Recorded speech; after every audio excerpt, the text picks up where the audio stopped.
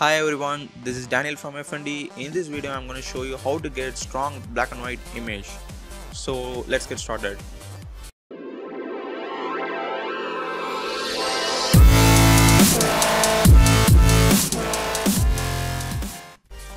First of all, I remove the color from the image by going to colors and Desaturate, and I'm going to choose the option as luminosity and click OK.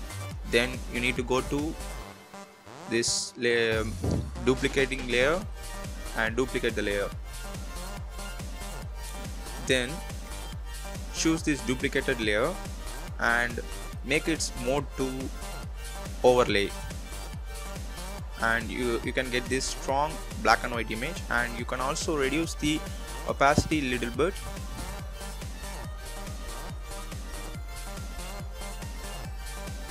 to get the good results. Okay, that's it guys. Thanks for watching. Make sure to subscribe this channel for more Gimp tutorials. Bye.